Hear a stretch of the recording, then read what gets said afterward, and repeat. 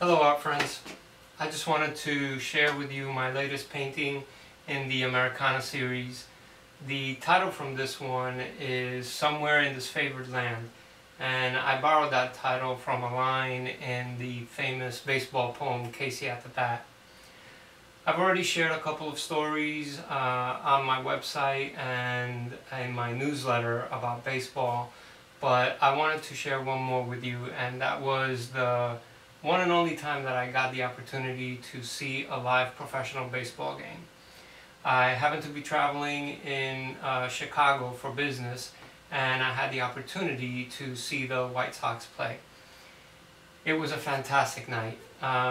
Even the experience of traveling to the game, mixed in with all the fans, the beautiful stadium, the sights, the sounds, the cheering. It was just a fantastic night. Like all sports, it's much better to see the game live. And I feel it's the same thing for art. I think that when you really appreciate art, if you go to a museum or you go to a gallery, that's really where it's meant to be seen and enjoyed.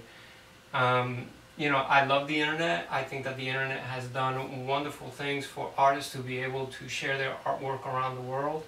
It's helped people discover a lot of new artists that they may not have discovered before. But I urge you, if you have the opportunity, visit a museum, visit a gallery, especially on opening night, talk to the artists.